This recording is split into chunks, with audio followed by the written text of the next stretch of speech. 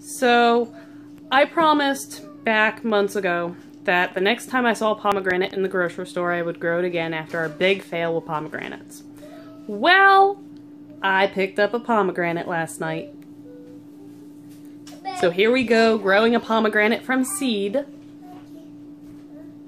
Take two. So today we're gonna try and do. Today we're gonna try and do the pomegranate again. So right here, like this. And if you guys haven't seen our first video with the pomegranate, this is my favorite fruit in the whole world. What happened with the other one was the seeds got moldy, it was overripe, and we left the pulp on, trying to see if it would germinate with the pulp. Ember, do you need help? No. You're making me nervous. So we've got the paper towel on top of the cutting board to absorb the juice so it doesn't get everywhere. But it's a really yummy juice.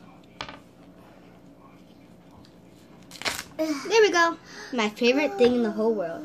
Okay, now we're going to take the pulp off of one of these seeds and show you what the seed looks like. And the easiest way to take the pulp off is eating it. Is to eat it off. Usually you don't eat pulp off. There's still some pulp on it. But that's okay. So, I'm going to pause this video and take the knife away because little Miss Anna wants some too.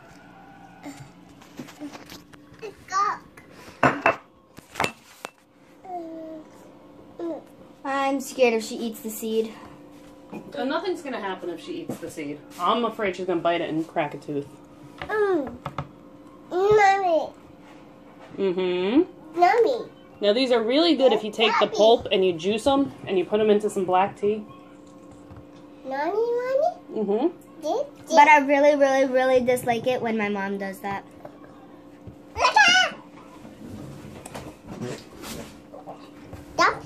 So I want to give you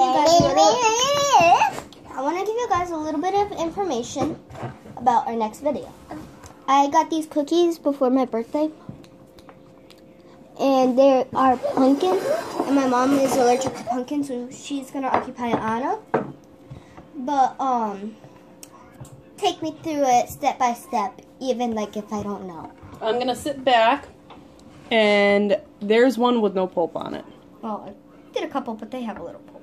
But I'm gonna sit back and I'm gonna supervise Ember making some pumpkin cake and cookies, all on her own. And going to put some words in and advice to all the parents out there whose children want to learn how to cook, want to learn how to bake, but they want to make it easy so the child understands and has fun. So it's a box mix, it's not our mix, but it's basically following directions and doing math.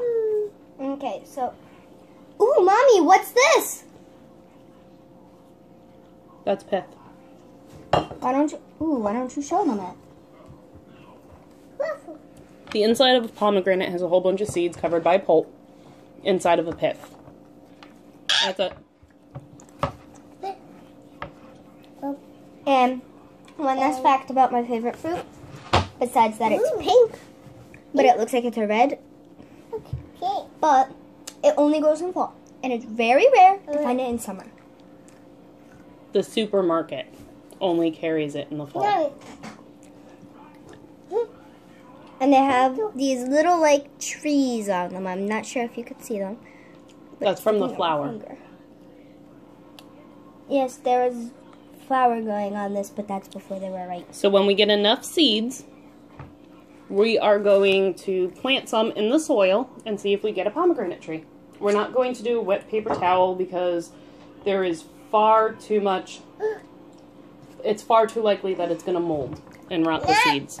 Yeah. But if you look really carefully inside the seed, you can see the seed through the pulp. Mommy, want to know what these also remind me of? Mm-hmm. There's these berries that grow in our bushes out there, and they're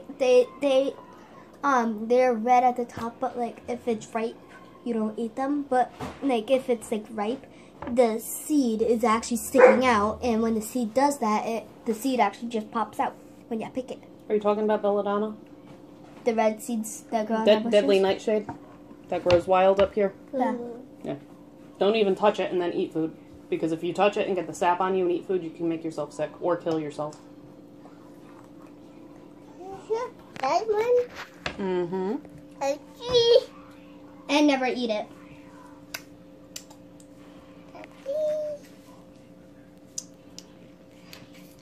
It's a little sour at first if you just start eating pomegranate and you're not used to it. But when you are used to it, it's not that sour anymore. So it's kind of like a rubbery feeling. Never bite into it because it's like the earth. It's layered. Like the outside, a little bit of the inside, and then the inside.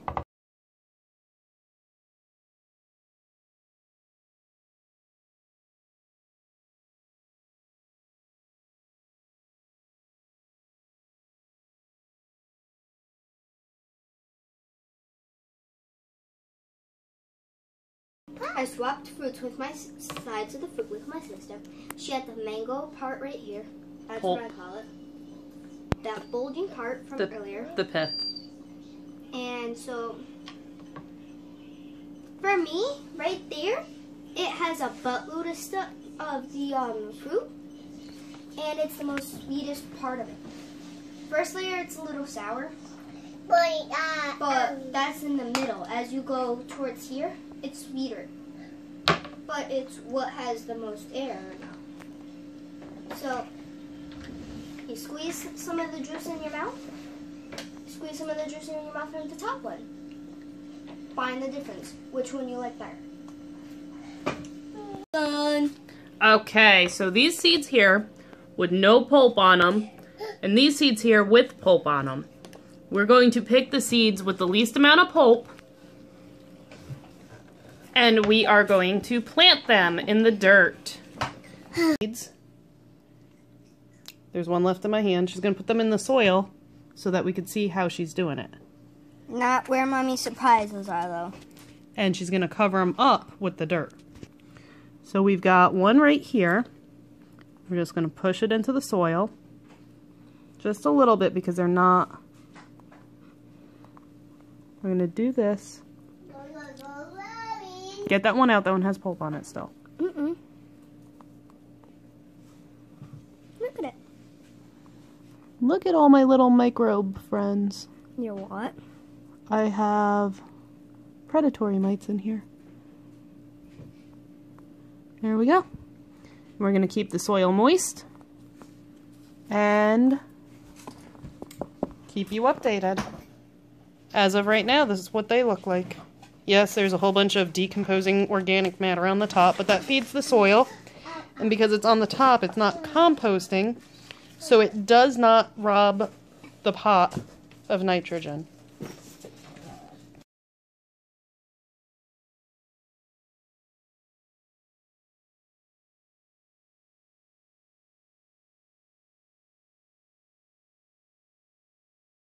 Now, pomegranates are full of antioxidants, and from what I've read up... And yumminess. Yes, and yumminess. And from what I've read up, they're very quick growing, and will produce a fruit faster than most fruits that you grow from seed. So we'll keep you updated on that if they sprout.